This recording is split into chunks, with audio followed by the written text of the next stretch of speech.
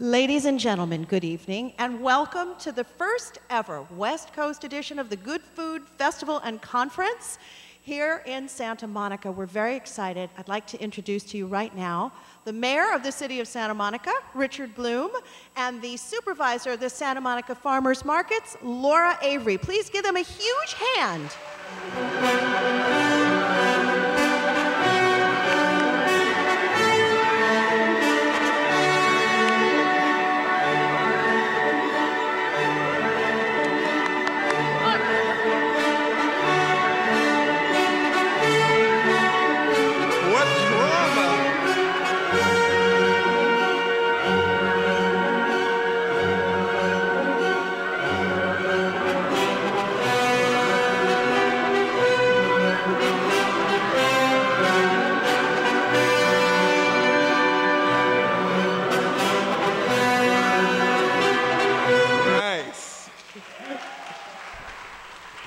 Well, I've been upstaged by Wagner and Stanton McDonald Wright. Welcome to Barnum Hall, Santa Monica Malibu Unified School District's historic Barnum Hall. It's great to see you all here this evening for this great program that we're going to have tonight. How about a round of applause for the Good Food Festival. And conference. Almost didn't get that out. And conference, right? It's a mouthful. As you know, it started yesterday. It goes through the weekend. There are tons of great events, and I'm sure you're going to be out at a number of them. I would like to introduce to you now the doyen of the farmers markets. Ladies and gentlemen, no. Is it true or not true? We would not have Santa Monica Farmers Markets if it were not for Laura Avery. Thank you.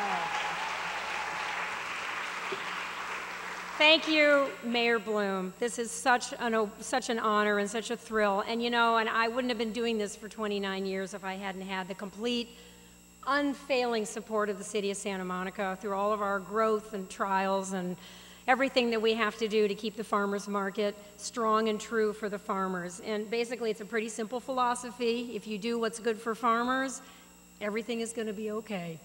The farmers are going to do well. They're going to bring more food. Customers are going to come. Farmers will keep coming. On rainy days, they'll come anyway. So it's been a terrific, fabulous 30 years, and I've been very happy to be part of it for 29. And so tonight what we're going to do is we're going to have some wonderful speakers we've brought in for the Good Food Festival and Conference, not just from the city of Santa Monica itself, but also thought leaders from around the good food world. There are so many things going on in the good food movement today.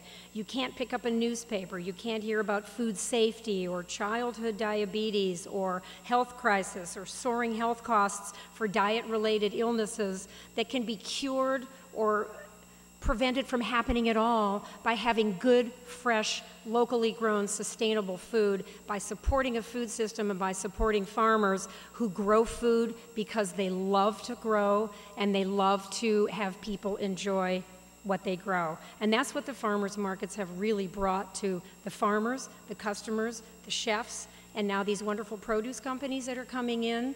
And we're helping the farmers to grow, and we're helping them to increase their capacity, and we couldn't have a better place, a more dramatic opening for this wonderful event. And I hadn't seen this ever, and Mayor, have you ever seen this before? This fabulous, and it is a abstract depiction of the Valkyrie entering Valhalla, which is why we had to play the Wagner, so. It's all art. It's art for the brain, art for the stomach. It's food, it's art, it's all together, and we're just so happy to be celebrating tonight. And thank you all for coming, and I hope you enjoyed the art gallery as well. That's really been fun to put together. So now I want to introduce a woman who needs no introduction, Evan Kleiman, who...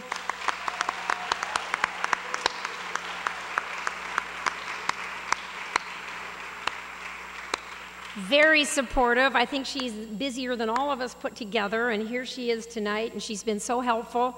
For all of our planning, we went and met her. She met Jim Slama, and we went to her house. We said, Evan, we need you to tell us what to do and how to make this all be good for the chefs. And so Evan's been a terrific source of, don't do this, don't do this, and it's great. So Evan, I'm going to have you come up and introduce our panel. And Evan Kleiman, Good Food, KCRW, how many years are we? Almost since 1998. Okay, well, since 1998, you do the math. All right. And fun, always fun to have around, and thank you so much for coming tonight, Thank Evan. you, Laura. Again, Congratulations. again, thank you. Thanks. Hi, everybody. This is such a great night. We're here to celebrate the Santa Monica Farmers Market's 30th anniversary. Such a pleasure. And the celebration is the perfect kickoff to the days ahead of conversation and sharing about food. Well, because the market has everything. It has farmers bringing food, eaters and chefs. It's fun for all ages, as they say. And I really believe that its existence is ground zero for a larger conversation about our food system. But more than anything, it gives all of us so much pleasure. So let's bring up, I think, a really great panel of people whose lives I know are entwined with the market on a daily basis. Suzanne Goen is chef and restaurateur. Luke, AOC Tavern, Hungry Cat, and of course she's a recipient of James Beard Award. Welcome. Thank you. I'm going to sit next to the doyen. The doyen. Mark Peel, chef owner of Campanile and Carpet, also a James Beard Award winner. Amelia Saltzman. Amelia has done so much for the market. She's a writer, cooking teacher, author of the award-winning book, The Farmer's Market Cookbook, Simple Foods, Seasonal Recipes, and Stories from the Market and Farm. And Alex Weiser, one of our stalwart farmers.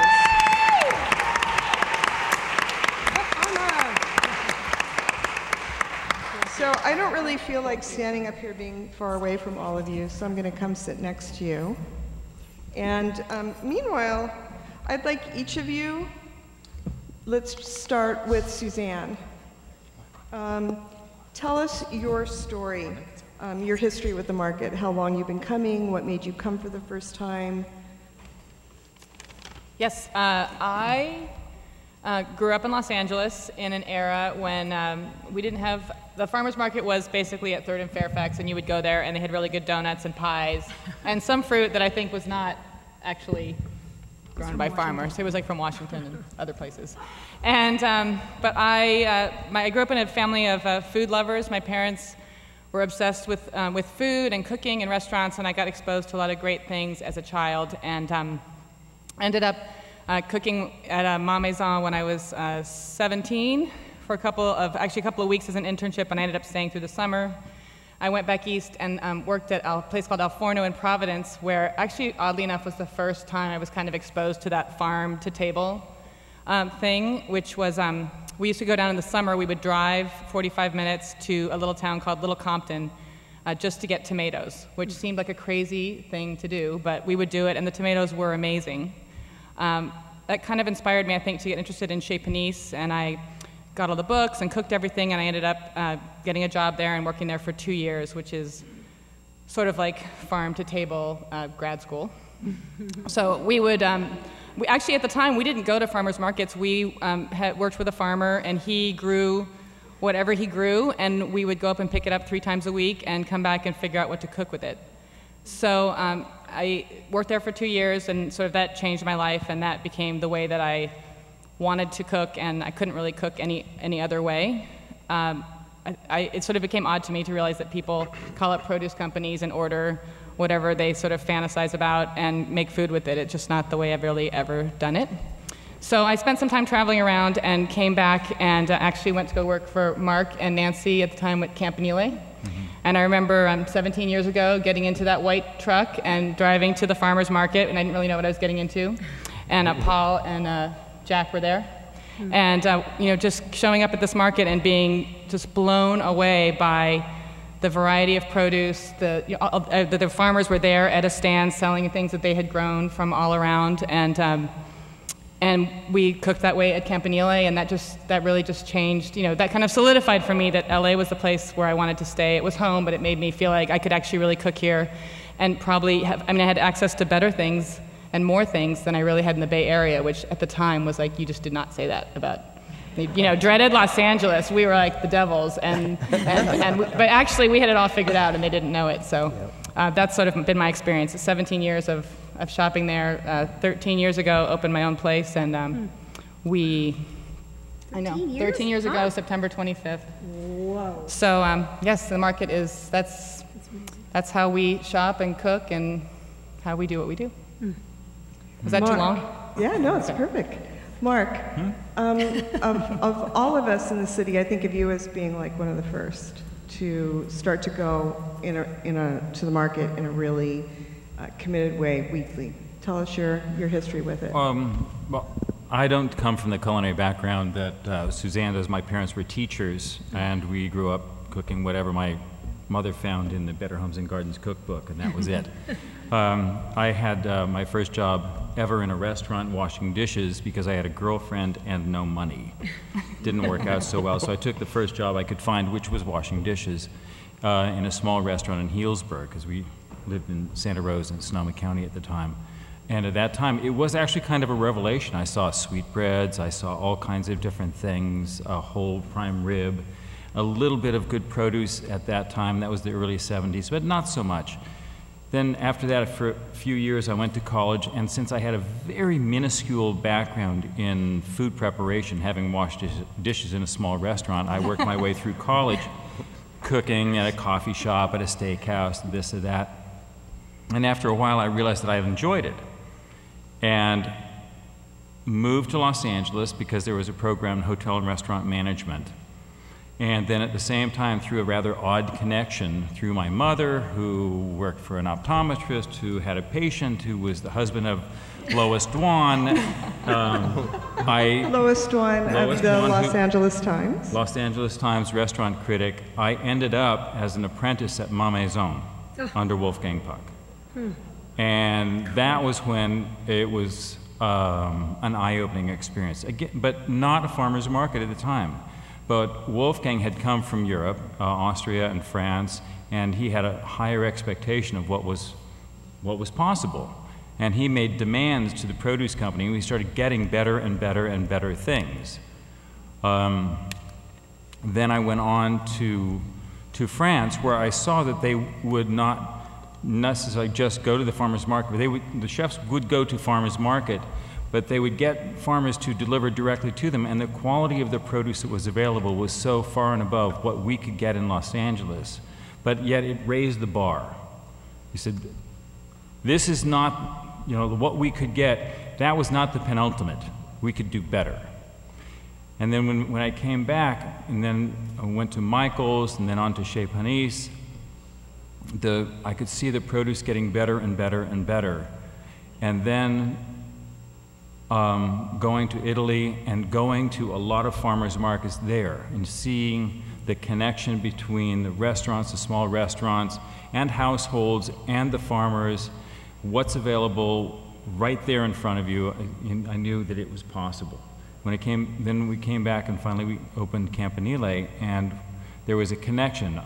We didn't have a part in opening the Santa Monica Farmers Market. We latched on quite a bit later.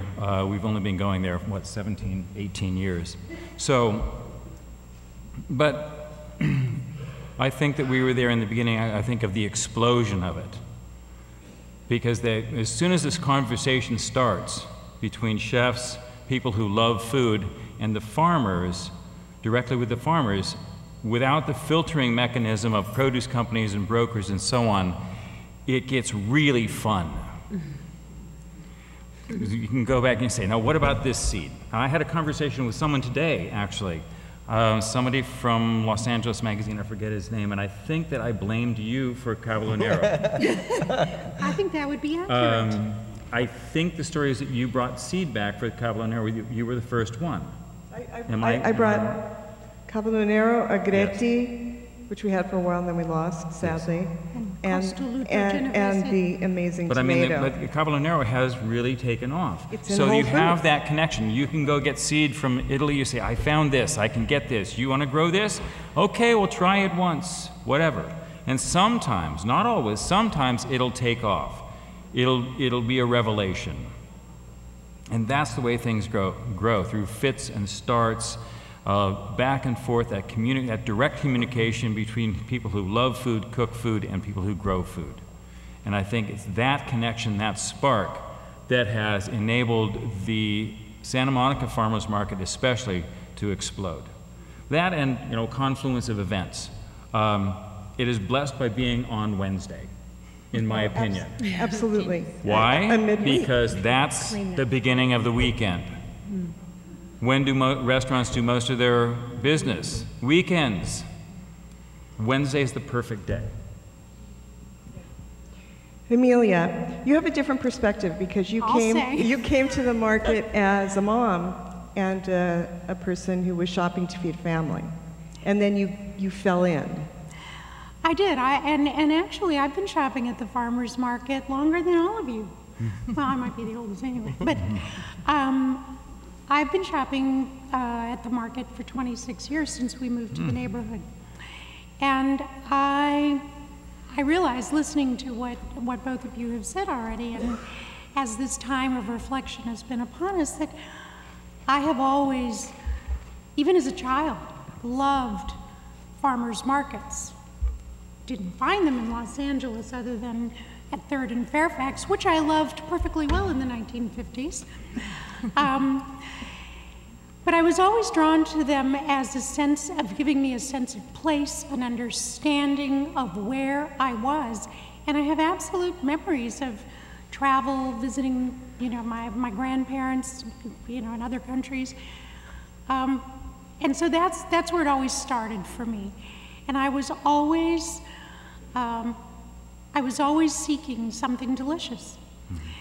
And so that's where it started. I mean, I just started shopping and I fell in love. And it became a complete community. I mean, the first thing that happened was, not only was I finding extraordinary tasting things, but I was meeting the people, I was finding community. I learned about myself that I really am all about family, but in a broader sense as well. So I really felt that I had come home when I started at the market. And it evolved into a desire to share the experience and to chronicle. And I started, my relationship turned into that of a teacher and a writer. And the first story that I wrote for the LA Times was a story about going to the market with my dad as we waited for Blenheim apricots to show up. And it ran on Father's Day. And it was really an important moment, and it still to this day really reflects how I feel about the market every day. And that also was in 1998. And it's interesting to think that 1998, that's 13 years ago, and that is sort of part of the time of explosion, right, of all of this. Suzanne, that's when you started your restaurant. And sometimes that seems like a really long time. And on the other hand, it says, really? We were only writing about this stuff 13 years ago in this way?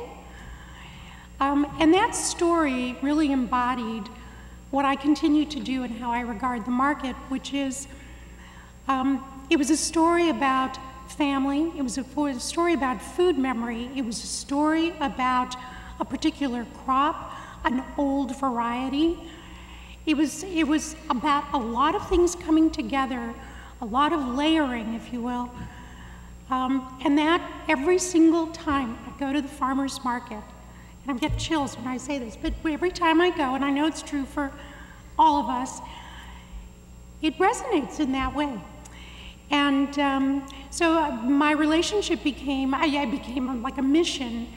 Many of my stories were about, that I started writing as a freelancer, about farmers, about what they grew, about how they grew it, about how they worked with their family. In fact, I wrote the first cover story for the food section, LA Times, about Alex Weiser and his potatoes. And that was only like, I don't know, 10 years ago. So it's really not a long time that that has been happening. At any rate, so as a chronicler, and from all of that, passion really became a desire to share the experience, whether I'm standing next to you, shoulder to shoulder, buying, a tomato, or whether it's teaching a class or writing a story. And really that's how the book that I wrote evolved. I really did believe that the Santa Monica Farmers Market had a very big story to tell.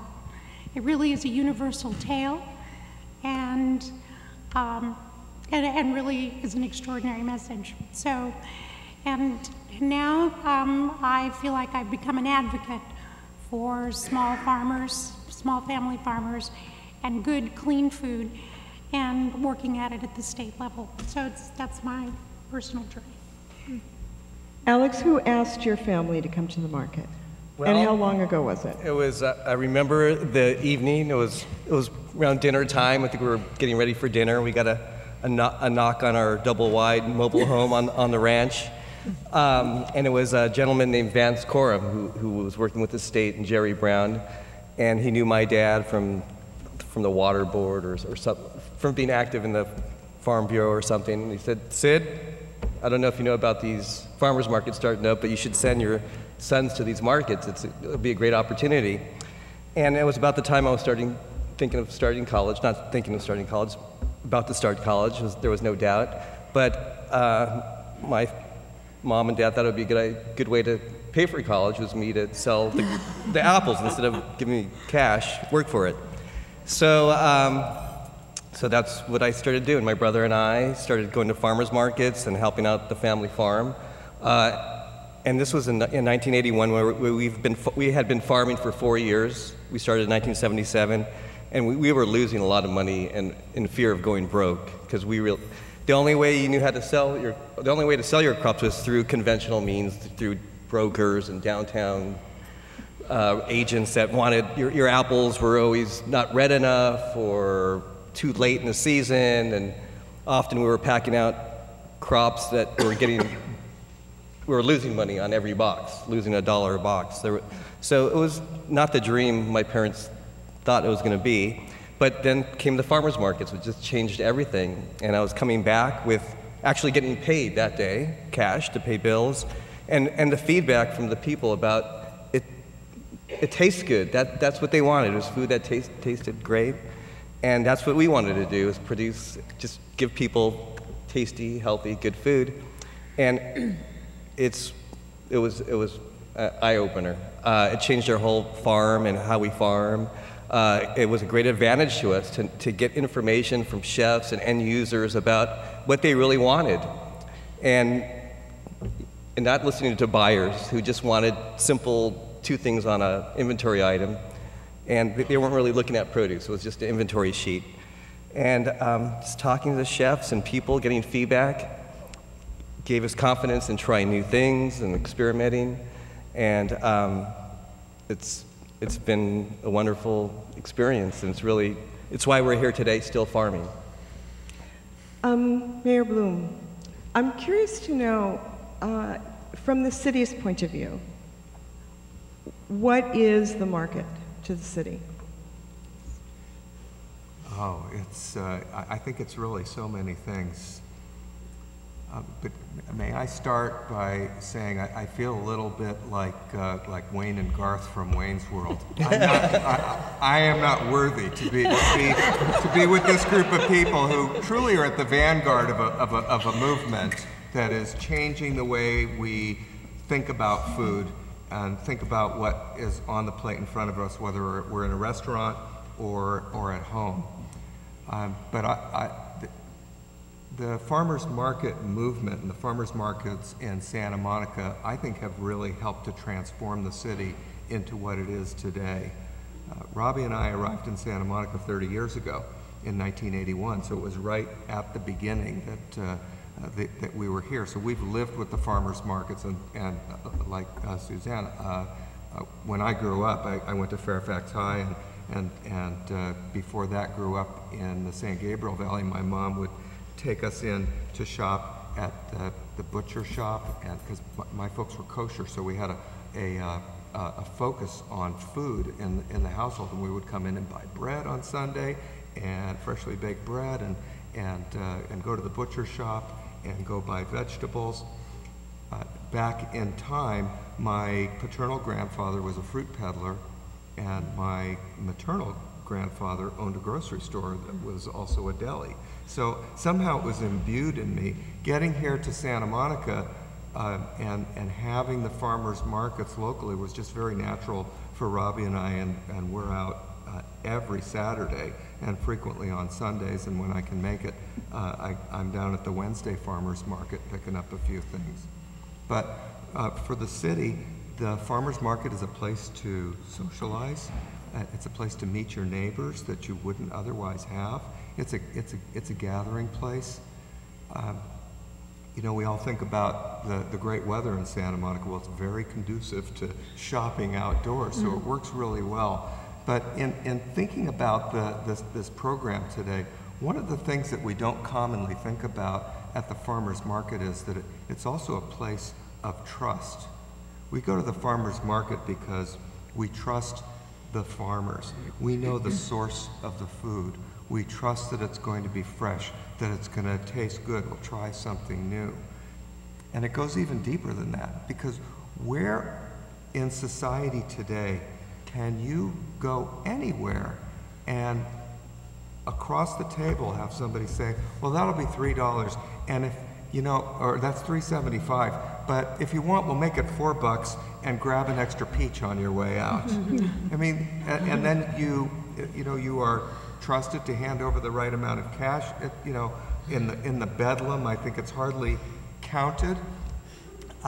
There is just an amazing bond that exists at the farmers market between the people who are shopping and between the merchants and the farmers and amongst everyone. So it has become a fixture in the city, and it serves not just those who live here, but people come from all around. The Wednesday Farmers Market attracts an international crowd. The business community. I used to have an office in downtown Santa Monica, very close to the farmers market, and I was there practically every Wednesday. You know, hundreds of people in suits come out. I'm sorry, I'm laughing because I think all the chefs know that you got to get your marketing done, because at noon, all the suits are going to fill the street and it's going to be completely clogged. And then it's a fist fight. You're just, oh, let me loosen God. my tie here. So I think that that central marketplace, the gathering place that it is in a city like Santa Monica, where people can walk or drive a short distance to get to a farmer's market at several locations at several days during the week, has really helped to make us, it really enormously helped to make us the community that we are. Mm-hmm. I think it's given a great a boost. Call it PR if you will, but I think it's given a great boost to Santa Monica, because the farmers market in Santa Monica has become nationally known and nationally famous, because I've been to a lot of different farmers market and markets, as we all have, New York, San Francisco, everywhere, and there is nowhere in the country, I haven't been to Chicago, but I believe you. There is nowhere in the country that there is the variety, the quality, the breadth, and the depth of produce that there is in Santa Monica on Wednesdays. Saturdays, yes, also. I'll give you Saturdays, but Wednesdays, that's my deal.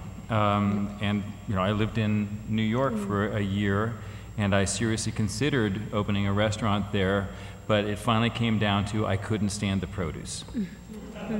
I'm sorry, I couldn't.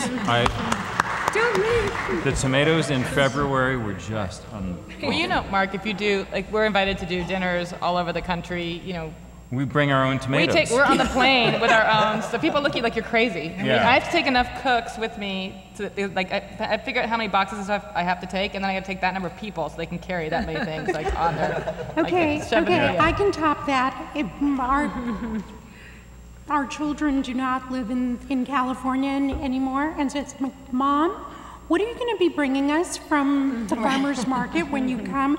Don't tell that we are taking things out of the state, but we're not bringing anything back in. But it is, you become completely spoiled, whether it is how you were raised in your family to know what it really is supposed to taste like, or to how it defines your work. You can't produce what you produce without your palate. For me, it's also such a big part. I love that so many of us are natives here. Yeah. The native Los Angeles. It's extraordinary, actually, It really is. to have this number of native Los Angelinos. Yeah. Second generation. Laura, I think that kind of leaves you out here. I am too. I'm from Cleveland. I'm Cleveland. Go Cleveland. I like Cleveland. Yeah, but you know, Full disclosure, I was born in Philly, but I moved here when I was 3. Fourth Hey, generation. you graduated from high school here. And you know, growing up in LA, as I did for years, I mean, it was just this rock uphill that you pushed defending where you were from. And if you went to college at Berkeley, like I did at the beginning, that was a nightmare. You probably that was didn't like disclose every it day. for the first 2 years, Yeah, it was right? horrible. It was like, No, when I worked at Chez Panisse, I remember my first day, and people would say, "Oh, where are you from?" And I said, "Los Angeles." Like, "Oh, I'm sorry." Literally, that's what people would say to me. No, I'm I got sorry. that I couldn't too. figure what they Santa were talking Barbara, about. same Yeah, thing. I'm sorry. and so to have this movement now in Southern California, which is just, I mean, in the region, the number of farmers markets that are here every day is just sort of like, see? See, we have something here that there isn't anywhere else in the world. Even when I go to Italy so often, and I always bring pictures of all the tomatoes from the farmers markets, and I show them to market growers there, and they don't get it. They just say, how many varieties? What do you mean they don't get it? You mean they don't believe it? They think you're faking it? Or? I think they just have no frame of reference for understanding that, because it's such a traditional culture that you grow the tomatoes. If you're linked to the land, you grow the tomatoes that are of that region. So the fact that we have these farmers here, I mean, it's changing now because the generation is changing. And so you have generations of people that are more open like here. But here, the great thing are the farmers that have these life experiences and have traveled all over the world and want to bring you this breadth of material to taste and to eat that's like eating the world. Yeah, but isn't that such an LA thing? It is. We are so open to so much. There aren't a lot of rules. Right. Everything goes well in LA. You can bring back ideas from anywhere in the world, and you tell a story. People are into it. Well, we've sort of been penalized for that as having no there. We don't have the tradition, we don't have the culture, and yet it's what everybody wants when diverse. they come here, right? You have it all. Laura, I'm really curious to ask you, now you've reached this milestone, 30 years, and I would imagine that particularly over the last 5 to 8 years, you've felt the steamroller happening as food reached sort of a tipping point to a wider audience of people interested in things about food, and as sort of the political conversation about food starts to open up. What do you see for the future of the market's involvement in pushing forward the conversation that at a certain point sort of has to become political? You know, I don't know about political. I think there's so many currents sort of washing over us, you know, and every time we read these E. coli and salmonella things, and we look at what big ag does out there with agriculture and with animal husbandry, and you just kind of start wondering what is this food system of ours, and how can we, you know, we have our corner here in Santa Monica, and it's so fantastic, and yet our farmers are being affected by the, you know, by the sins of big ag. And when there's a salmonella outbreak, you know, lawmakers like to run around scream and yell about food safety, and big ag wants to get in there, and they want business as usual, and they want their share of their profits, and you know, and they don't want to have any, you know, streams or trees or bushes near a field because there might be a frog hopping through there when they have to clear cut. So it's like, it has to be safe. Well, what's the definition of safety? You know, is it, if farmers who hand pick and pay their, you know, their workers a living wage, and there's only a few, and I asked Jack Balderrama, who, you know, because when we first started the salad bar program, the school said, well, we can't buy grapes because of United Farm Workers. And we said, well, our farmers, so I said to the farmer, Jack Balderrama, I said, who picks your grapes? He goes, me. And then when we get really busy, my neighbor comes over and helps us. You know, we don't hire UFW, we don't hire farmland. What is that, you know? And, but now we got our grapes in the school district because we proved that we weren't, you know, farm worker abusers. But there's so much going on, and Santa Monica we're so supported, but you always have to be looking out. And now this whole GAP certification, and farmers have to be GAP certified, and you have to have What does that insurance. mean? GAP is a good agricultural practices. And a lot of the produce companies, they will not buy from a farmer unless they have a GAP plan. Well, what is a GAP plan? You know, it's just your general food safety. And Alex, you've said this. You said the GAP, it sounds very scary. You go, hey, I do that anyway. You know, we wash our hands. We've got a restroom out there. You know, we change the soap or whatever. But do you have to pay to be certified? Yes. You may well do all those things, but it's just documenting everything. And it's just, everything has to be documented. Standard operating it's procedures. another layer of burden. So it's like a HACCP plan. You can't have one set of rules for Big Ag and one set of rules for your friends. Well, we fought on that. That doesn't work. Food Safety Modernization Act, there was an amendment to try to exempt farmers that made less than $500,000. Some of our farmers make more than $5. So their Big Ag is really, really big. Little farmers are, you know, $3 million a year. That's small. We just have to make that distinction. And, you know, but then you have, farmers you don't raise could very unhealthy easily food. get around those rules. So I firmly believe you can't have one set of rules for your people, your friends, and one set of rules for people you don't know. Well, I think it's a question of Because you scale. could very easily, you know, Big Ag supposedly could very easily get around it. You just set up, you know, instead of one big corporation, you just set up 10 corporations, and they're all below the rules, and boom, there you go. Yeah. That would be very easy to do. So you what's have to coming have down. the same set of rules, the same set of standards. I actually truly do believe that. Well, we have And you never talk about had the one case of profit. salmonella ever come back to the That's farmer's great. market because the stuff is not mishandled, it's not harvested off the ground, it's picked, and the farmers have pride, and so it's You know, actually unfortunately, safer. you can't legislate pride.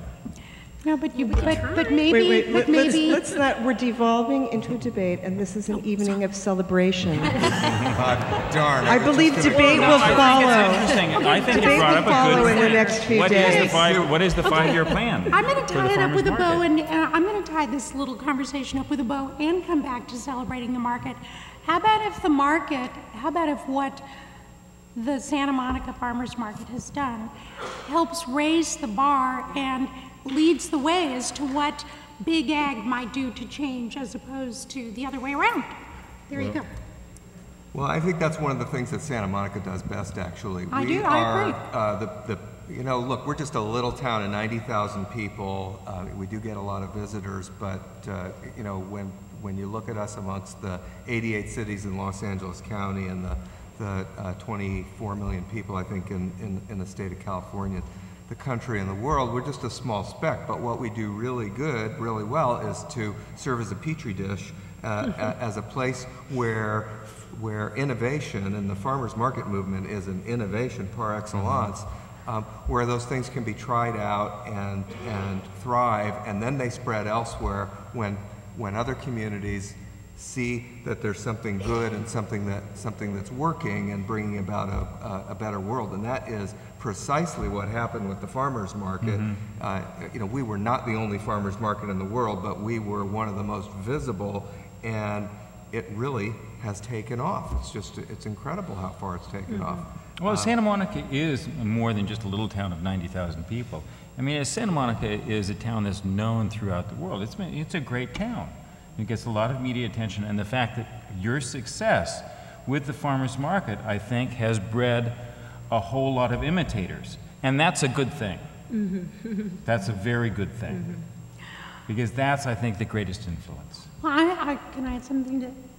Yes, but then we're going to have to start wrapping up soon, so I wanted to ask one. Okay, well, I just wanted to say that you know, through its sort of size and longevity, I mean, it's taken 30 years of sort of this weekly gathering of people, a forum for learning and so on, that the market has indeed become like be able to become a big voice and to lead the way. And I think as we go into the future, that's one of the most important things that I hope the market can continue to do. The Santa Monica Farmers Market is very lucky to live in the city of Santa Monica. It can be challenging outside of the city of Santa Monica. Governmental support is very important for things like this. Yes, very important. Yes, it is. Yes, it is. I think that was a compliment. That was a telling glance. Just to be fair, we have we have a $525 million budget in Santa Monica. We spend a good deal of time preparing the budget and going through everything. But the farmers market is run so well. It goes through the we just don't pay any attention to it when it comes to approval time. So this is something that Laura and her staff ought to be congratulated for.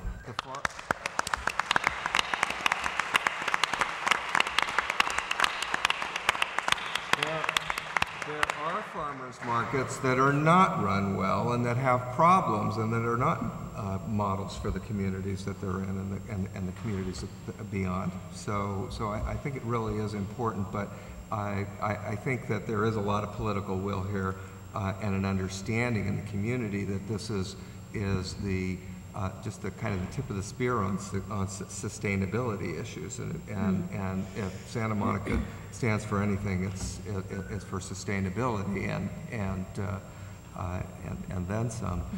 But I think that it really is important for our community to buy into that. But I think to come back to my earlier point, what is much more important is the fact that other communities can see something that works and adopt it. Because when something only happens on a small scale, it's really great for the people who enjoy it locally. But when things grow and it becomes a movement, like in Alice's Restaurant, when this has become the Alice's Restaurant movement, that's when things really start to change on a grand scale. So there's another panel starting at 8:30, so we have just a little bit of time to switch over, but I just want everybody to give a shout out now for their favorite fruit or produce at the Santa Monica Farmers Market and what you would do with it briefly, not a recipe, just a title. I'll start. Windrose Farms heirloom apples. Pie.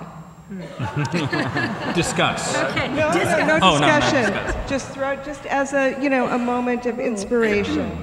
Alex. Well, I'm not going to name one of my own crops. Well, you can totally. Go for it, Alex. What's your favorite thing that you grow? Yeah, right now, what I love would you... Romanesco cauliflower. That was that's mine. Okay, I'm going to have a new one for next. Okay, Romanesco cauliflower, but sunchokes which are fun to grow. Because of people who, or I know somebody who went to Caltech and saw this and went, like this, there's some mathematical Fibonacci. Yeah, on the It's a Fibonacci series. that describes the Fractal. fractals. It describes the way it grows. It's And what's your favorite way to eat it?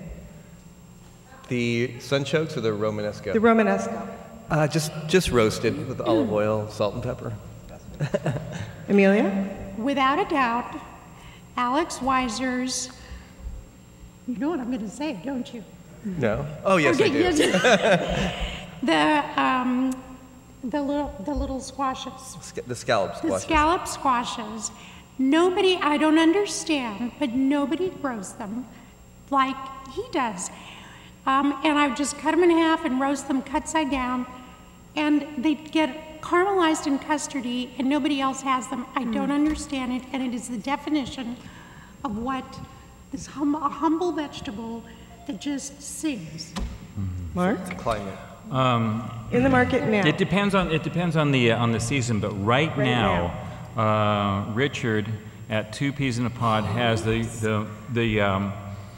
mauve runner beans. And if you look in the back, and they're the ugliest beans in the pod, and you open up, and they're a beautiful, deep, kind of a purple, which unfortunately doesn't last when you cook it, but you just stew them very, very gently in a little bit of chicken stock, olive oil, salt, pepper, some garlic, until they're tender. Done. Suzanne? Oh, and with a pig trotter. I'll get right on that. I would have to say Marianne Carpenter's cherry tomatoes. The mix, but especially the little tiny purpley ones. And I love them in everything, salads and whatever, but I guess my favorite thing is a little brown butter, cherry tomatoes cut in half. You get the brown butter pretty hot, toss those tomatoes in, salt, pepper, lemon, parsley, basil, and then over anything like chicken, fish. Yeah, I'm just going to chime in here and say that on the chef demo on Saturday, Sang Yoon and I are doing ours at 10:30, and I'm going to be making a tomato pie with those little cherry tomatoes. So delicious. Wow. Tomato pie. Lily's chicken. Yeah. I agree. If you haven't had the free-range meats and stuff at the market, world of difference, try it. It's great. And I feel compelled as the mayor of the city to say, I love it all. But give everybody a hand. Here's a man headed for higher office. But I have a special place in my stomach for the Friends Ranch Pixies. And Weiser Farms. Robbie, what's the name of the melon we've been buying for the last couple of weeks? The orange one. Sugar Queen or Sugar Cubes? Queen? Sugar Cube? Cavallon. Sugar Cubes are great. Oh, so good. Just fabulous. Yeah, Thank you. incredible. And Bloom Farms homegrown tomatoes. There ain't nothing like true love and homegrown tomatoes. Yes. Thank you, everybody. So nice. So nice. So nice. It's a nice evening.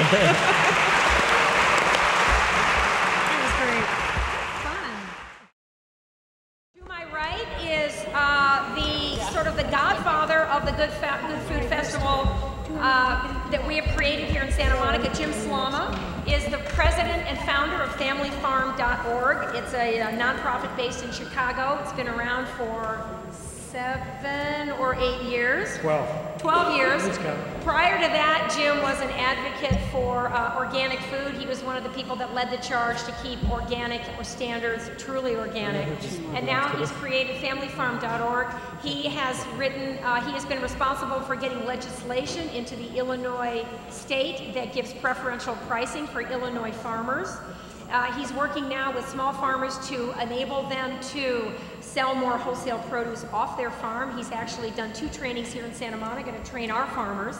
And we are now together co-creating this Good Food Festival and Conference to bring all of the players, all of Jim's vast experience, the friends he's developed over the years through his Chicago activities, out here to California to bring more people together, more people to the table, and keep expanding the good food movement. So Jim, welcome to California, and it's great to have you here as a partner. Thank you.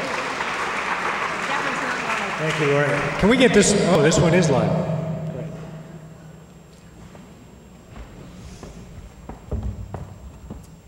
Thanks. Such an honor to work with Laura and the Santa Monica Farmers Market and so many people who helped to create this event. And I need to acknowledge, first of all, Susan Hamer, our event manager, who's done just a remarkable job.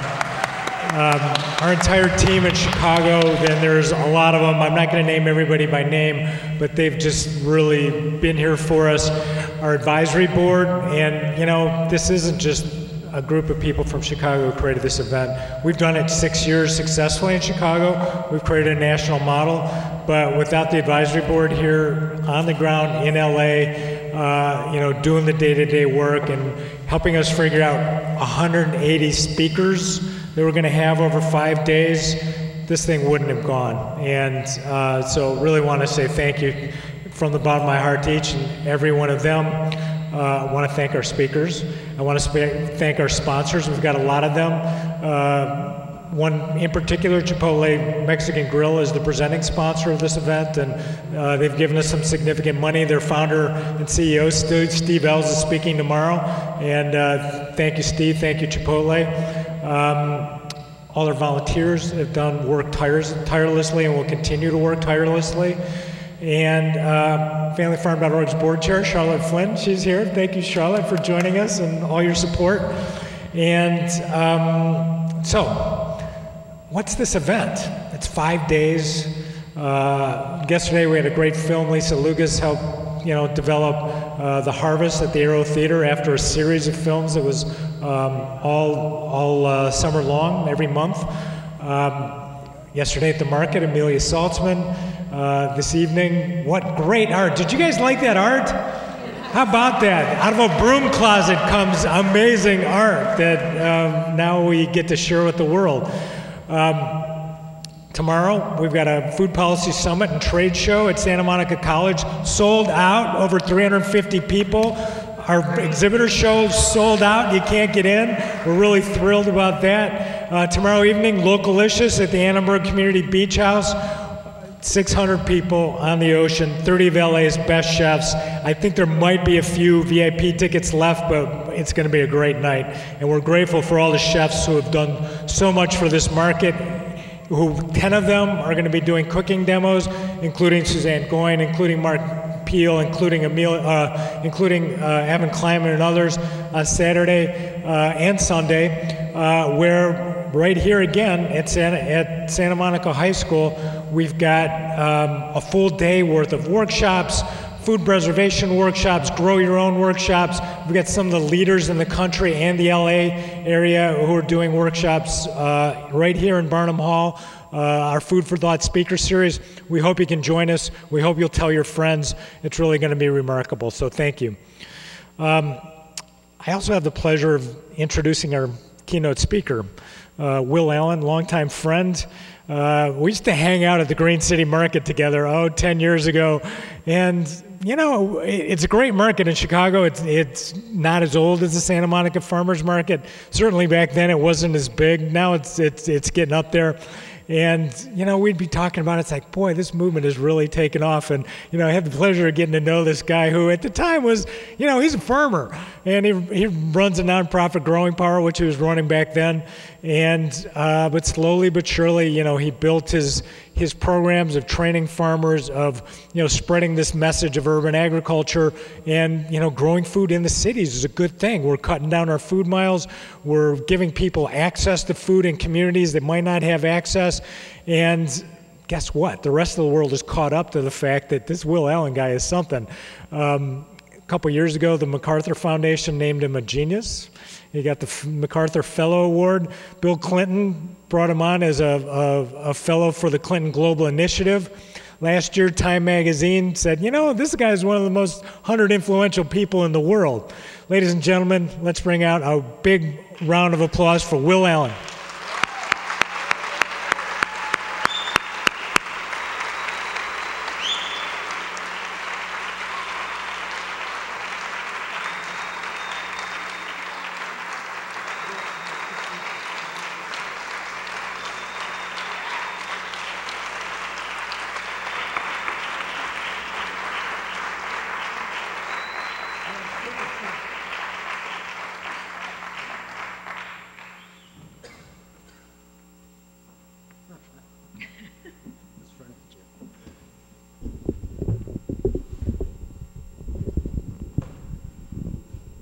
Good evening. As you can see, these things never really work for me, so for some reason. But it's great to be here. By the way, congratulations to the Santa Monica Farmers Market. For me, it's a real example of what sustainability is all about, to be able to sustain a market, make it grow. It is one of the most famous markets around the country and around the world. As I travel around the country, I always go to farmers markets, and Santa Monica's farmers market is one of the ones that people talk about. And it's really important for a city to have a landmark like the Santa Monica Market. It brings in thousands of people each year as they come to visit this part of the country. They come to the market, and it brings in resources to that city. So that's really an important thing to have. I know a lot of people don't think of that in terms of how many visitors come in, but that's very important.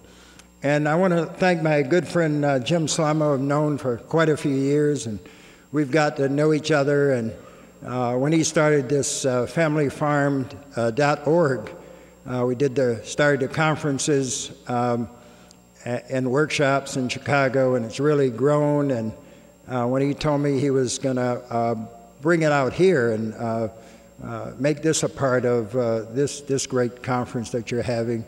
I was thrilled to come. Because every time I get a chance to talk about good food, it's really important to me to be able to do that. And I just want to give you a little bit I only have 15, this is the shortest keynote you'll ever hear. 15 minutes, Jim just told me I have 15 minutes, so that's right. I wanted to do a PowerPoint, but not enough time. Next time. I've been here before. I spoke at Santa Monica College a couple years ago, so I've been here before, and it's a great city, and hope to come again if I'm invited, but I may just come to visit. But I just want to tell you a little bit about my background. I grew up right outside of Washington, D.C. I grew up on a small farm. My father was a sharecropper who dropped his plow and mule in the 30s and moved to the Washington, D.C. area. But for some reason, he wanted myself and my brothers to learn about where our food came from, and that's how so I've been farming since I could remember. Got away from farming. I grew kind of tall, and I had a bunch of scholarship offers, about 100 scholarship offers to different colleges around the country in the late 60s. And I went to the University of Miami in Florida. So I got away. When I left the farm at 18, I said, never again will I do this hard work. So you should never say never, And then I played professional basketball after that and wound up playing my last years in Belgium. And one of my Belgian teammates had a family farm, and I went out to help him one day, and all of a sudden I realized something was missing in my life, and I had this strong desire to grow food again, which I started growing in Belgium. And when I got back to the States in the 70s, I wanted to farm. Of course, it's difficult to start a farm in the Midwest, price of land and so forth, so I had to work off the farm. And in 1993, I bought the last remaining farm in the city of Milwaukee that has evolved into a international training center. We also operate 19 other farms in the southeast Wisconsin, Chicago, Madison, Wisconsin area. So we farm about 200 acres now, and we employ over 100 people, about 70 of which are full-time. But I kind of want to talk a little bit about the food system. I don't have to tell you all about the food system and how our food system's broken. I don't have enough time to get into that and have discussions about that. But we know our food system is broken. We know there's more poverty in this country and more poverty around the world than ever before. And we know that a large segment of our population don't have access to the kind of food that you all have coming from the Santa Monica Farmers Market.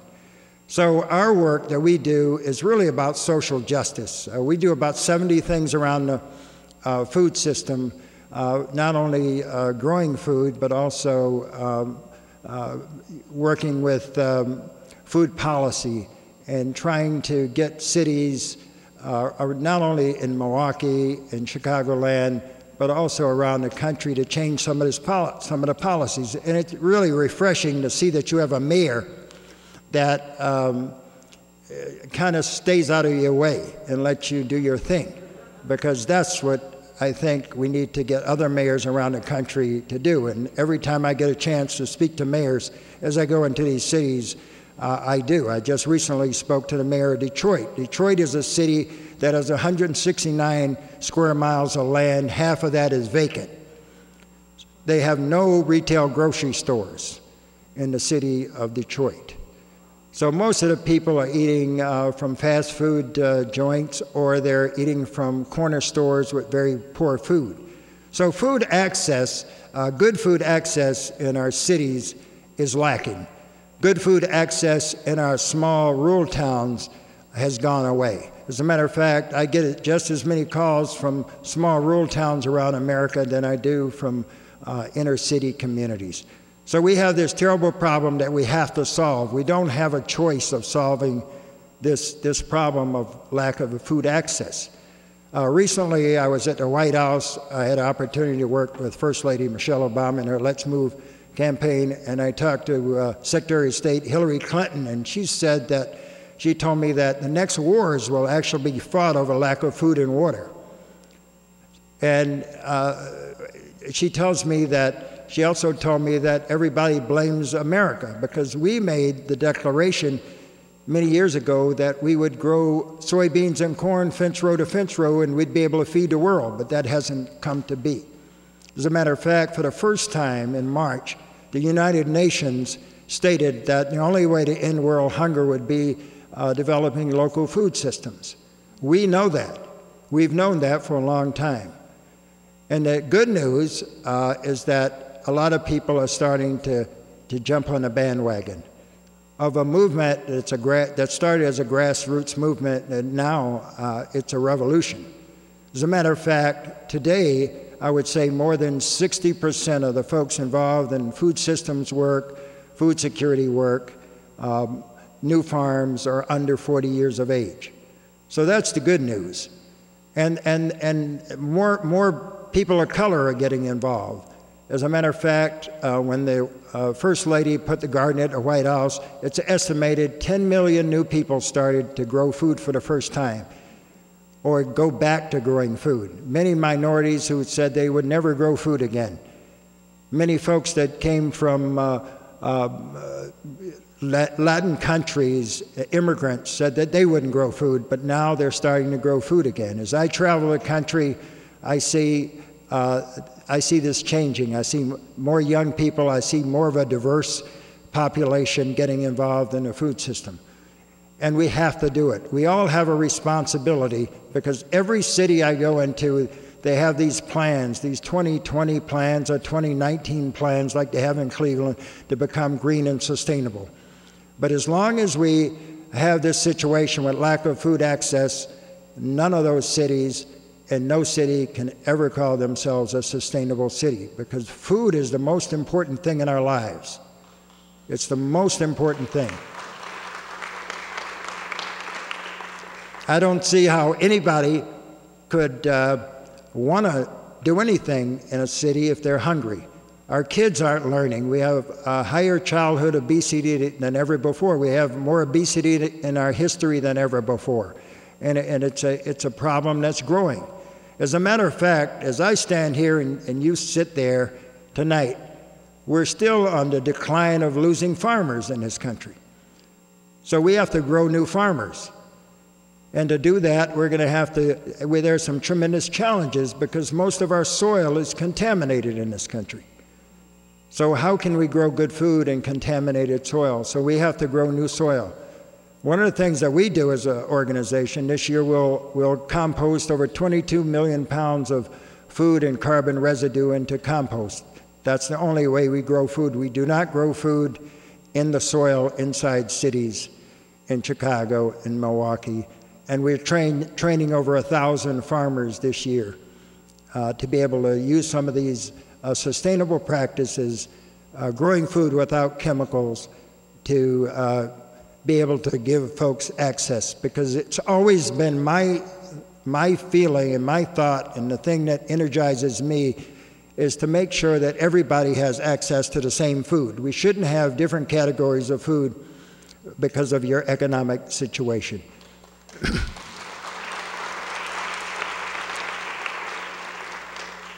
So I wish I had more time to talk to you about the work that we do, but I'll give you a little brief picture of what's happening in our organization and some of the work that some of our partners are doing. We need to have everybody at what I call the Good Food Revolution table. We can't anymore leave out people. It's important to have corporate companies, universities, politicos, educators, folks that we probably wouldn't have had at the table 10 years ago. It's important to have them if we're going to make this work. It's important to have everybody at that table. We can't afford anymore to be so idealistic that we say we only want to work with these type of people or whatever. We have to have them at the table. Otherwise, we're just hurting the people we're trying to help. So it's really important for us to change the way that we operate. And they're coming around. Some of the things that are happening from some of the major corporations, for example, Walmart, which I know a lot of people, there's a lot of controversy with Walmart, but Walmart controls a great deal of the food that people eat, and we have to be able to get our local food into those local Walmart stores. We've been able to do that by working with Walmart. We also have been able to work with Cisco. A lot of people don't know, but Cisco delivers most of the food into our school systems around the country. So they're the largest food wholesaler to get our fruits and vegetables into our school system. So we've been able to work with Cisco to get our food into the Milwaukee public school system. Some 90,000 students are now eating healthy local food.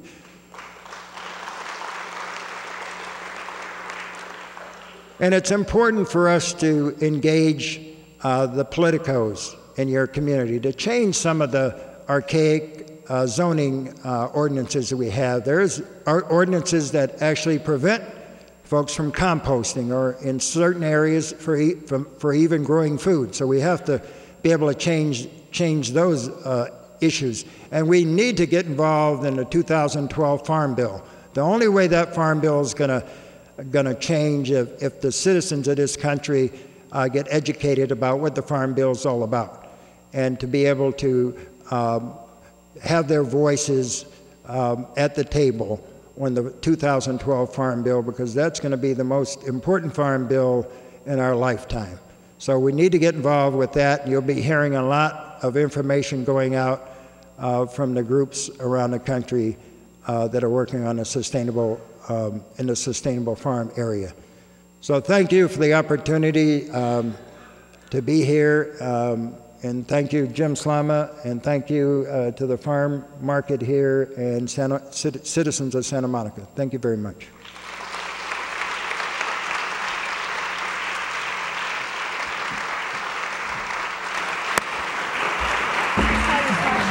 Thank you, Will. I'd like to bring up the rest of our panel to discuss the future of good food. I'll start with Father Greg Boyle. Has been an advocate for at-risk and gang-involved youth in LA and around the world for 25 years. Created Homeboy Industries as a nonprofit economic development enterprise, which now includes Homeboy Bakery, Homeboy Silkscreen, other Homegirl Cafe. He's also an author. And his first book, Tattoos on the Heart, The Power of Boundless Compassion, was named as one of the best books of 2010 by Publishers Weekly. Welcome. Rick Namias is the founder and executive director of Food Forward, which he founded with one tangerine tree and a volunteer recruited off of Craigslist. It's a totally volunteer, or not totally volunteer, but they've generated things through social media. Has grown over 2,700 volunteers, and now Southern California's largest urban Gleaning for the Hungry organization, with over 2.2 million servings of fresh local produce being harvested and distributed free of charge to over 20 agencies throughout Southern California.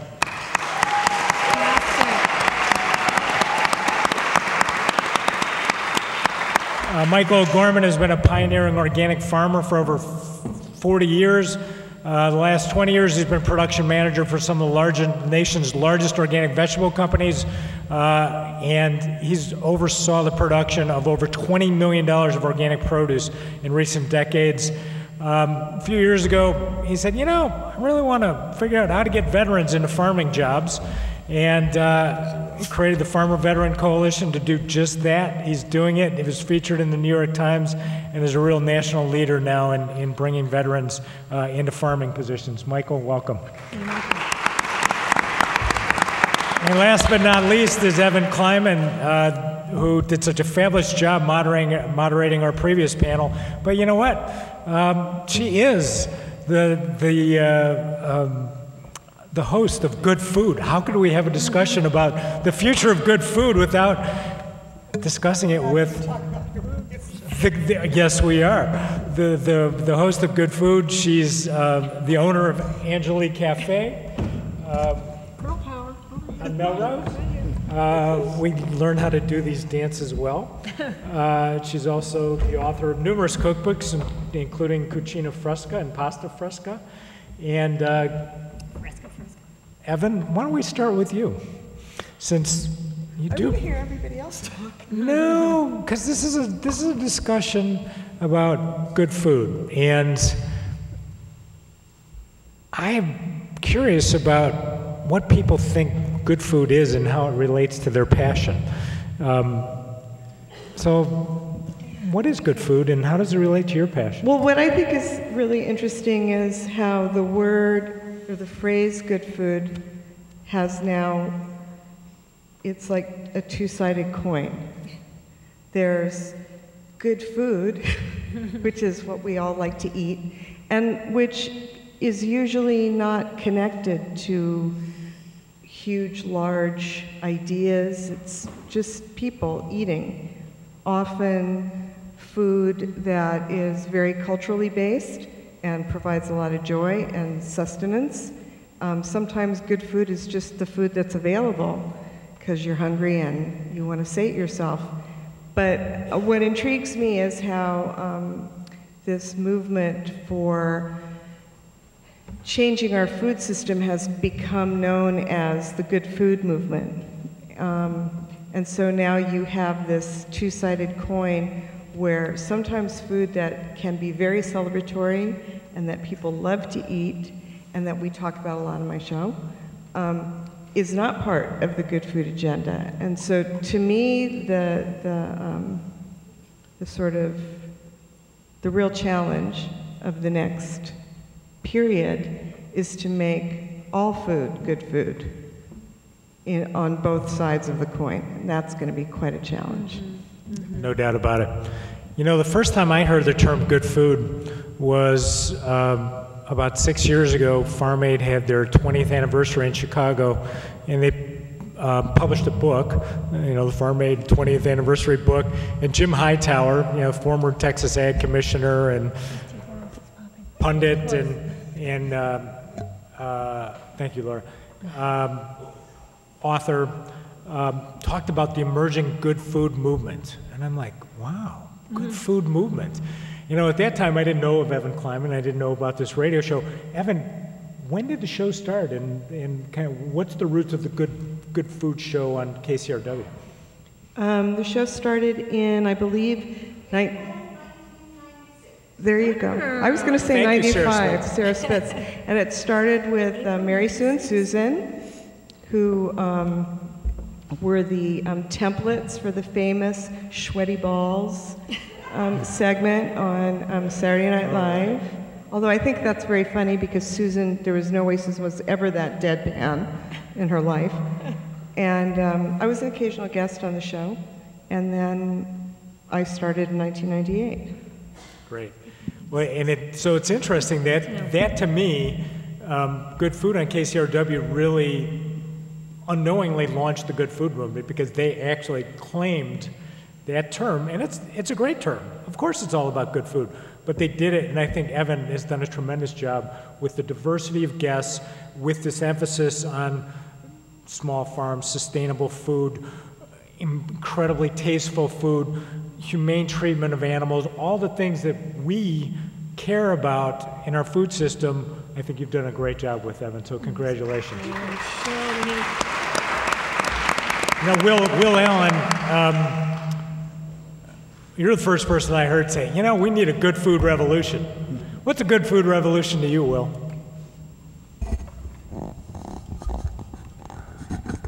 Well, as I've traveled around the country, I've seen this fever pitch of folks that I think has reached that level. And I had this conversation with Michael Pollan a couple years ago, and we were doing a panel together, and I said, you know, Michael, I think this is a revolution. And he says, well, I don't think it's quite there yet. And then I heard him speak in Milwaukee, at UW in Milwaukee, about 6 months later, and he was calling it the Good Food Revolution. So I don't know if I was the first one to start calling it the Good Food Revolution, but you've heard me say it quite a few years ago. But I see all these young people as I go and speak on college campuses all over the country, whether it's Ivy League schools or smaller schools. You know, the halls are filled, and these young people want to get involved. They want to be a part of this this movement that I think is a revolution now. They want jobs. They don't want to go into the corporate world. As a matter of fact, even schools like Yale, they don't want to follow their parents. They've seen their parents involved in the corporate world and not being happy, and they understand about social justice, because this is really about social justice and food justice, to make sure that everybody has access to good food. And like I said before, a great deal of our society, they know what good food is, they just don't have access to it. And even the little ones, they know, because anytime I ask young people, tell me about good food, and they always talk about the holidays, Thanksgiving, maybe Christmas, or other religious holidays, and they tell me about the food that they eat. So I think we make a mistake by thinking that kids don't know what good food is. They just don't have an opportunity to eat it very often. So I think that's where we're at. We have to be able to grow the system, make it local, so that people have the full access to full nutrient impact of food, because if we ship food and we eat it 10 days later, we've lost 50% of its nutrient impact. And we're already growing in soil that's 50% less fertile than it was in 1950. So that's where we are in this country, and that's what we have to change. And you know, it's not going to happen overnight, but we need to give people a choice. When they go into a retail grocery store, they need to be able to see there's a local section that's labeled, and they can make a choice whether they want to buy from the conventional kind of produce that's shipped in, or they want to buy from local producers and support those local farmers. Because I'm a farmer. I talk to farmers every day. We're losing our farmers. Our rural farmers are under stress. Even though this big emphasis and a lot of talk is about urban agriculture, most of our food is still coming from those rural small farmers into our farmers markets. The food is not coming from the cities yet, from the urban areas. So we need to support those farmers, keep them in business, and grow that end as well. So I don't want us to forget about those rural farmers as this talk about urban agriculture, which is important, because I think to have a sustainable food system, we must have urban folks growing food wherever they can, and there's a lot of space. And if there's not a lot of space, we can grow it vertically. We're building the first vertical farm in the world within the next year and a half. So as an example of how that can be done and quantifying that bit of farming. So I just don't want us to forget about our rural farmers, the farmers that you're working to train and we're working to train, and it's for all farmers. But we need to have both sectors. We need to increase the farmers in both sectors. Yep. Thank you, Will. So Laura, farmers markets, for me, launched the good food movement because they gave farmers access to markets. And we used to have farmers markets, and then they kind of went away when everything became wholesale and out of supermarkets and, you know, big, you know, conventional, everything else. But then the farmers market movement kind of reemerged and gave markets new access to customers. And, you know, increasingly we got more and more farmers and more customers, and now people have certain standards. Tell us, for you, you know, as a 29-year veteran of the farmers market movement, you know, where do you see the farmers market movement going over the next 10 years, and how does that relate to the future of the good food movement? Well, I think you know, the farmers markets have really brought farmers and consumers face to face for the very first time. You know, we have kids come and to the market for tours, and we ask them, when you go to the grocery store, have you ever seen a farmer in a grocery store? And they're like, no, I never saw. So it gets you thinking, you know, I don't know any farmers. And now we not only know farmers, you know, we go to their weddings, they go to our weddings, you know, they have, you know, we become friends. And so now we're personally invested in the farmer's well-being, and we go, oh, it's cold in Fresno. I wonder if Harry Nicholas's peaches are going to freeze. Oh no, how's Harry doing up there in Fresno? So I think it's really given us a real sense of we're all in this together. And John Tannerelli this year, he had this devastating freeze. April 9th, one of our peach farmers lost 95% of his crop in one night.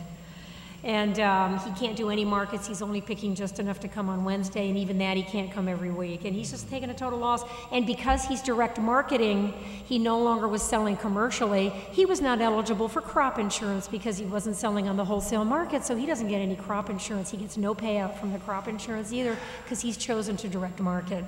So it's a crazy system. But yeah, it's certainly made a community out of all of us, and we all know we're all in this together. We need good food. We need visionaries. We need leaders. We need everybody doing their share. We need to be aware. We need to really focus on that farm bill. And we all need to be smart. We all need to stay involved.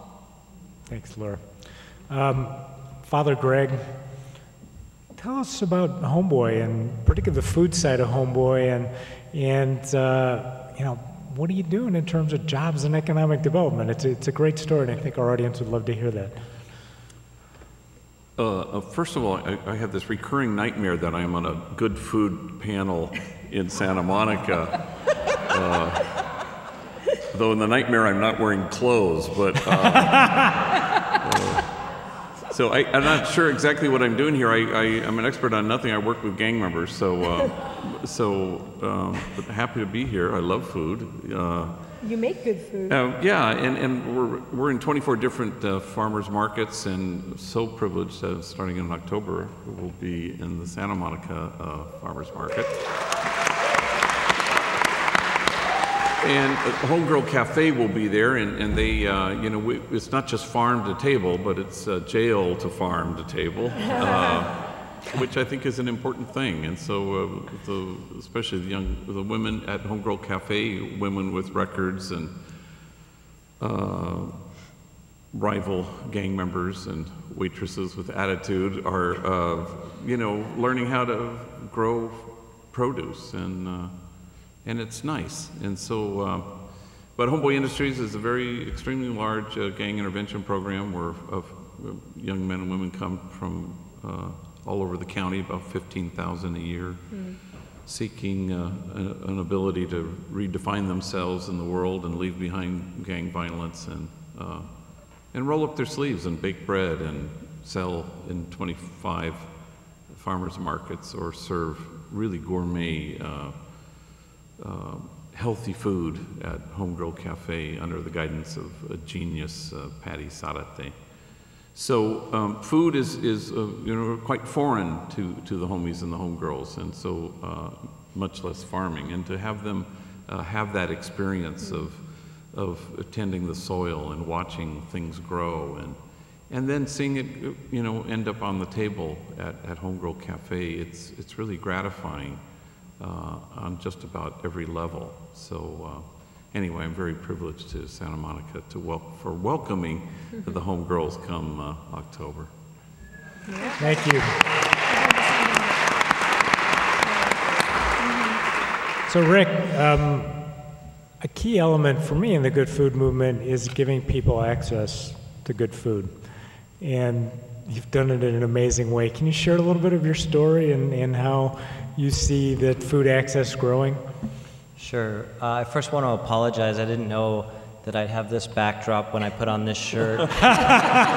So for those of you going into seizure, I apologize.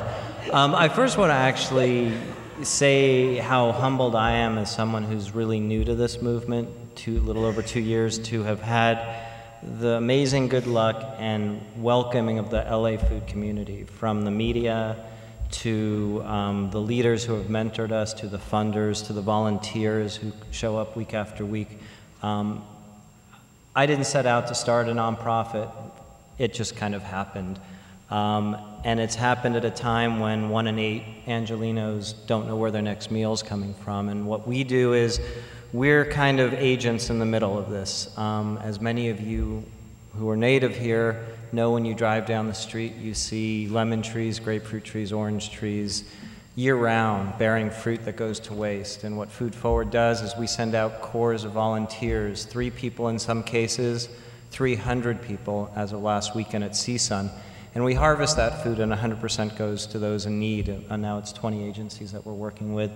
And to me, it's an effort that was born out of understanding the cruel irony of farm labor as a documentary photographer who worked on California farm worker issues, and knowing that the people who feed us this amazing stuff every week can often not feed themselves is, to me, criminal. And the anger that came through that and came through the Bush years and all the twisting and turning of the haves and have-nots and saying who can eat and who can't made me realize that we have these insanely giving resources in our own backyards that, I mean, it's shameful that it goes to waste. And it makes me angry just talking about it. So it was an effort born out of anger, born out of a love of food, and out of a commitment to social justice. And we basically want to see the abundance of Los Angeles, or wherever we're working, passed along. What's amazing is this is stuff that comes year in and year out, with or without us here. This is not new trees, this is not new water. These are trees. Last weekend we were at CSUN with 300 volunteers and about 400 orange trees that are about 80 years old that aren't even watered anymore. And they're still giving off what in that 1 6-hour period was almost 20,000 pounds of fruit that was divided amongst 3 pantries. And it's just people come out, whether they're young, they're old, or somewhere in between, and it's a kind of a wake-up call. I mean, you know, I'll just stop by saying that we harvest food, we fight hunger, but we're also about building community. And it's something that I feel is an important equation. I think any discussion about good food or food justice needs to include all of those elements, because we are so blessed with a 12-month cycle in California. This is really, you know, we provide over 50% of the nation's produce in the state.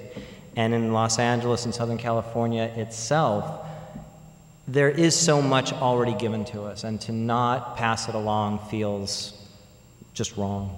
Mm-hmm. Thank you. So, Rick, I think the only things losing out on your equation are the squirrels who otherwise might be eating that food. What can we say? Roast squirrel with a really nice orange sauce, you know, goes. All right. Well, Michael, you've been a pioneer in this movement for a long time, and Michael really helped launch the organic food movement to scale by helping companies like Earthbound Farms and others develop production systems that can now feed millions and millions of people. How does your background there and your work with the veterans, how does this all kind of jive together in advancing this good food movement?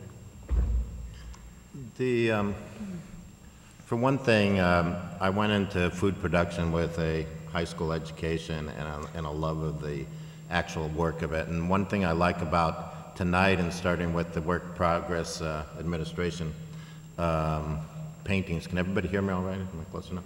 Is work is the other half of this coin about food, and it's just as beautiful and just as important as the food part of it. And and I think it's real important, because I think that our country, this unemployment and this lack of employment and this direction, this lostness in our culture today, has a lot to do with, you know, that belief that we no longer that work was no longer important to our culture and to our Americanness and to our humanity.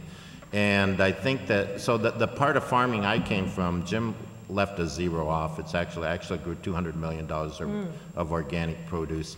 And to give a sense of that scale, it would be that in my 20-year career as farm manager for organic companies, we sent out at least 3 full semi-loads of fresh produce a day, 6 days a week for 20 years. Wow. And so you've all eaten it. It's all over the place. Those companies still exist. In that 20-year period, I could probably count on my hands the amount of times I spoke English in a field. And I'm talking about having converted 10 square miles of land in California and Arizona and parts of Mexico into organic production, which no longer, all that food and all that land was no longer had any pesticides, no longer any conventional fertilizer, no genetically modified seed put on it. It was all changed to organic. But everybody that worked there spoke Spanish from one end of it to the other. And at this point in our history, 80% of the fruit and vegetables harvested in the United States are harvested by people without rights of citizenship. And so I really think that good food has to talk about the work and the belief in the work and the opportunity for people to come back to farming and come back to agriculture and to the treatment of labor. And so I got involved in helping veterans, mostly who served in Iraq and Afghanistan. This crazy idea of helping them get involved in agriculture because they're coming home and they're looking for something, and they're looking for that sense of mission and that sense of purpose and that challenge to do something difficult and the attraction to do something outside and something that's both physically and mentally challenging. But I just see, from having been in that scale of food movement and just knowing what's out there and the growth potential, that the opportunity of, if we just need to bring a lot of people into this on the production side and then the food growing side. And so that's what's really amazing about what Will's doing and those hundreds, if not into thousands, of the 1,000 new farmers that he's training, because that's what we need. We need boots on the ground in the field, you know, in large numbers. Mm-hmm. No doubt about it. Thank you, Michael.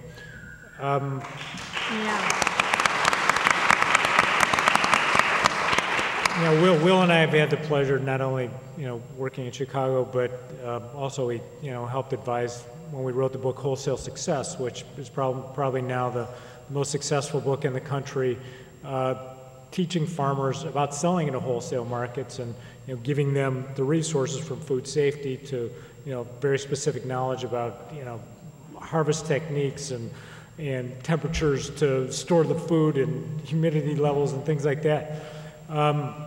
Will, what's it going to take to get farmers, small farmers and mid-sized farmers to scale up to meet the demand for local food? Because the demand for local food far outstrips the supply. And quite honestly, it's probably about 2 to 3% of our food in America is organic or local. Maybe it's up to 5 now.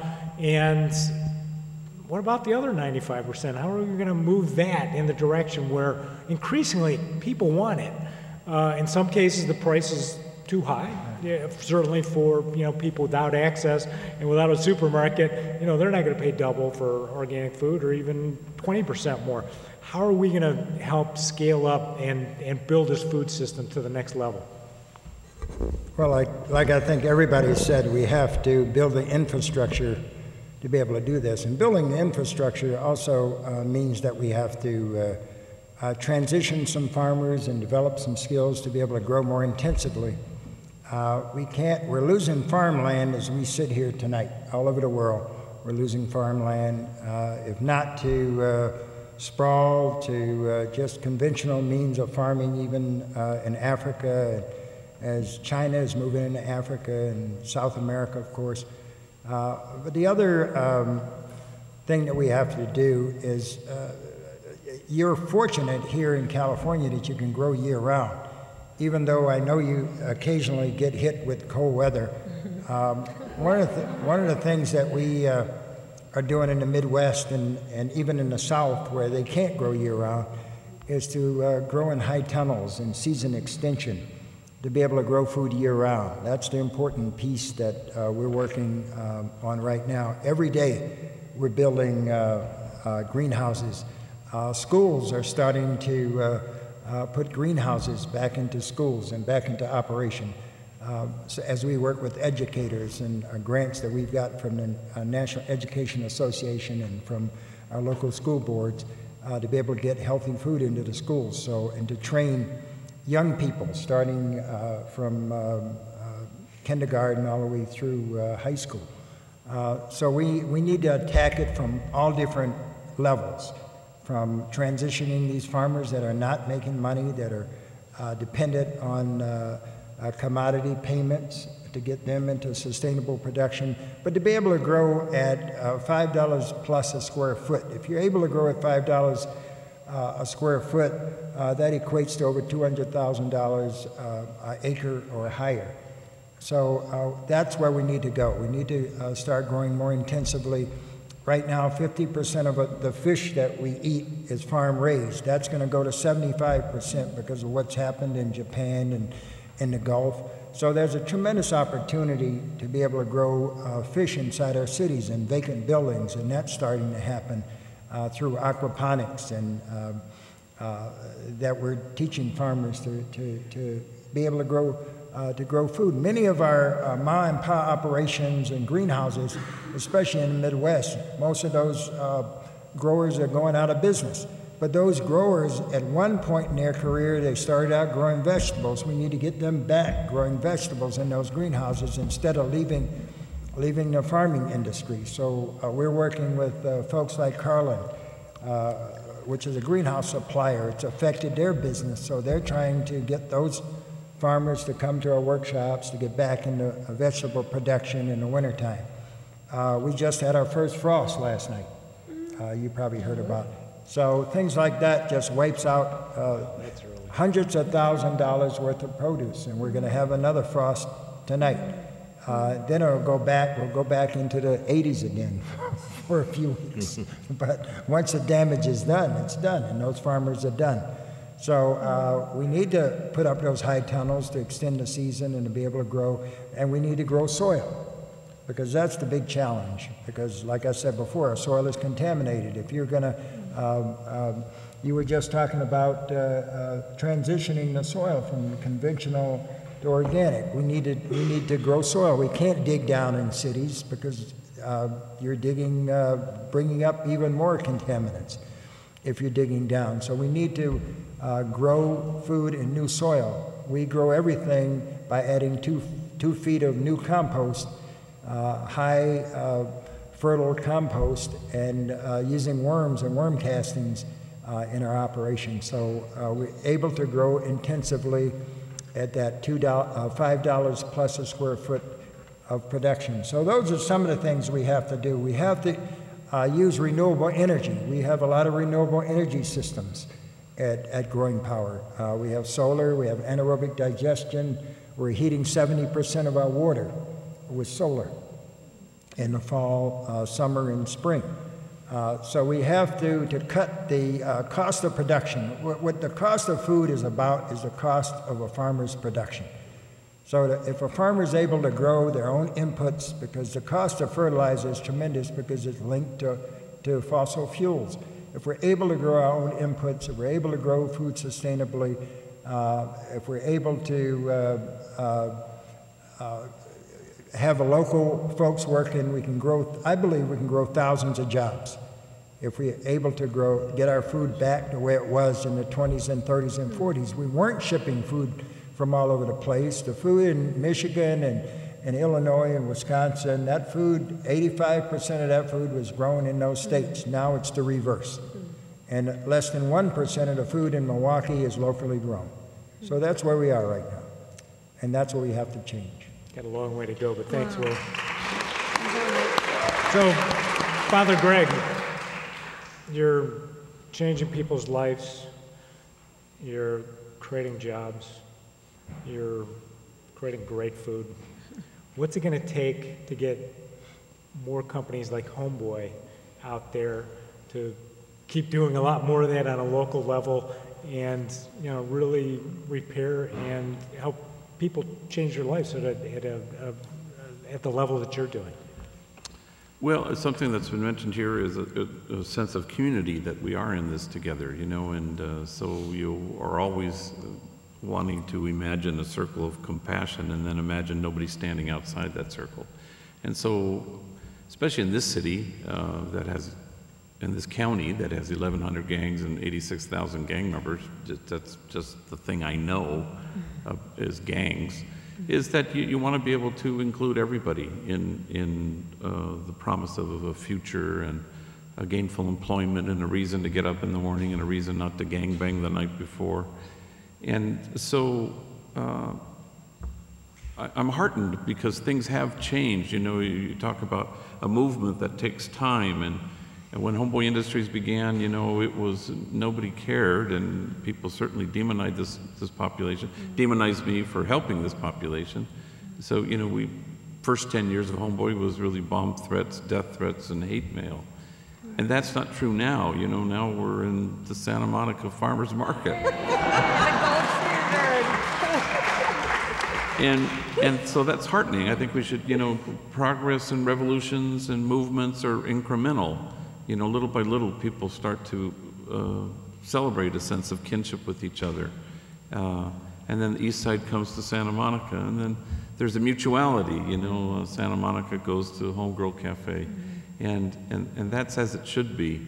So the more that we can see that we're in this together, that all hands on deck, everybody rolls up their sleeves, and people work together, you know, the healthier we are as a community and as a place in which for kids to grow, especially kids for whom hope is foreign, and you want that to be something that's offered to everybody universally.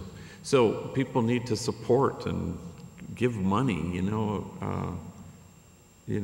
our businesses and our bread and our salsas and chips and things like that bring in about 36% of what we need every year to, you know, offer these services. And so more people kind of contribute, or more people buy product or go out of their way in an intentionality to acknowledge that, you know, poor people are growing food and they're selling it, and and it helps change lives, not just bring good food to your table. You know. Thank you. So, Rick, I've read that over 20% of the food produced in America is wasted, thrown out. I think it's actually over 40. 40? 42% of what we produce, whether it's in the ground or in a kitchen, is thrown away. So, as a master gleaner, how do we change that? Master gleaner, it's a new program. We need a certification. We have our food preservers, our gardeners, and how do we change that? I think it's a mentality shift, first of all. I think it's all of us owning the fact that we have these resources, these living organisms in our homes as ornaments. And, you know, I actually will make an appeal to the west side of LA, because we've expanded Food Forward from the Valley, which is incredibly robust. We have a 20 or 30 property waiting list now of properties we can't get to, but we have a waiting core of volunteers on the west side awaiting trees. So it's about people seeing whether it's their trees or their neighbors or their family having a little piece of property up in Malibu, wherever the fruit is, we will come to it. But I think it's all of us understanding something as simple as what's in our backyard, but also what's on our plate. I mean, this is probably a buzzkill for everyone, but I so see my meals in a restaurant differently now since I'm doing what I'm doing. The overabundance of what we're given and throw away. I probably share more meals now than I do eat alone. I'm sorry, Evan, and all the restaurateurs who do amazing things.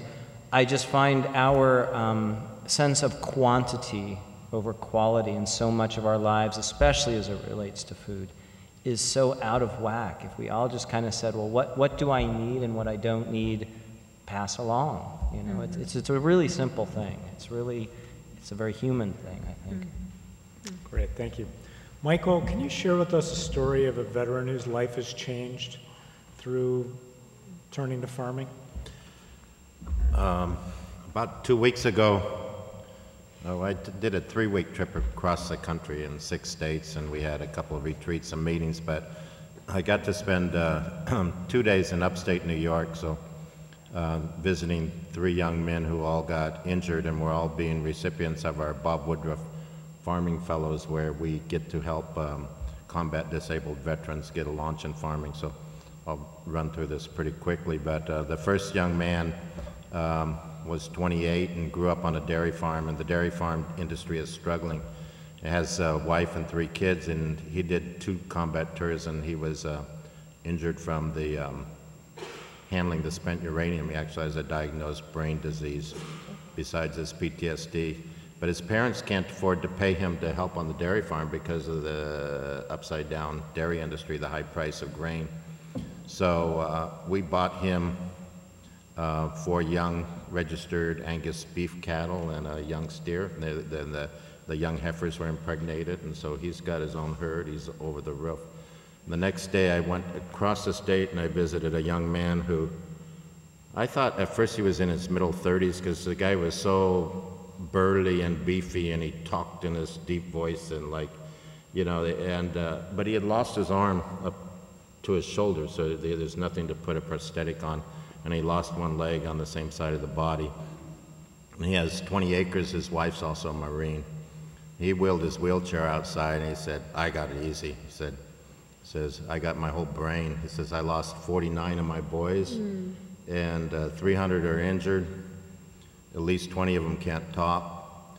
And she pointed back to his wife inside and said she spent 4 years knocking on the doors of the next of kin. He says, so they got 10 acres of maple trees, and he likes to go out every day, all year, in the winter in a snowmobile, in the spring in a 4x4, and in the summer in his little tractor that John Deere converted the controls from the right side to the left for him. And he's been tapping maple trees, so we're buying him a $7,000 evaporator so he can take this to a commercial level. But my best story, I drove an hour, 30 miles away, but it took me an hour and a half to find this farm. And this gentleman was in the New York National Guard. He got called up at 9/11 and spent 8 weeks at Ground Zero doing human remains excavation. And then he got sent to Iraq several times, and his last tour he had his skull blown off and reattached, and spent a year and a half at Walter Reed, where the good people of our economic system foreclosed on his home and his business. And he bought this farm. He started working for a neighbor. He has a wife and 3 beautiful children, and he talks very slow. I can't slow down enough to talk how slowly. It's called it's a cognitive processing issue. There's over close to 300,000 diagnosed cases of traumatic brain injury from this war. But there was this moment after dinner, after they treated me to the farm dinner in their home. They bought this abandoned Amish farm where some young Amish people were kicked out of the community because they didn't want to follow the rules about the only water in that community's homes had to be cold water from a year-round spring. And so they left, and somebody else took it over and trashed the place, and he got it for a fire sale. And so after dinner we went out to the barn with him and his 3 children, and they had a 3/4 cow that a neighbor gave them. And what a 3/4 cow is, a cow has 4 teats, and if one of them isn't fully functioning, usually it's one of the back ones, and the other one next to it is usually a weak one. And so she doesn't work well on a milking machine. So the neighbors gave him this cow. And he was sitting on the stool with 2 of his kids. They had the Amish-made little wooden stools, and they were milking the cow. in the barn, and at one point the cow stepped in the bucket that the young daughters was milking. And so they said, okay, that goes to the pigs. So the little boy came over and he picked up the milk, and in the next stall was 2 little runt pigs. They had 1 runt. The neighbor was going to throw away the runt because pigs usually have 1 or 2 more than the mother can maintain. And so he said, well, pigs are very social. You know, they got to have other pigs to lie on. You know, a pig alone wouldn't even live. You know, you gotta. So they gave him 2 little pigs. So he poured the milk in there, and then the father said, the injured veteran said, you know, we're going to leave some milk, because they had just been given this 12-day-old, still had the umbilical cord, a little bull cow. And because it was a Guernsey cow and a milk cow, they didn't want the bull cow, and so a neighbor gave them that cow. And so they've been trying to get that cow together with the mother cow to see if she would adopt it and would start nursing it, but she's rejected it every night. And so they put it out to this pasture connected to the barn. And I'm watching out through the barn, and I'm watching this family watch the cow, and at first she's kicking it, and then she let him start to nurse. And I was watching the healing of this family, and the mother taken to this bull cow and this barn full of rejected animals, and I thought, you know, don't want to offend anybody, but if there's a God, there was a God in that barn that day. And I just thought, you know, if that combination of work and food and bringing those things together, you know, we're a broken country and we're a broken people, but we can heal a lot.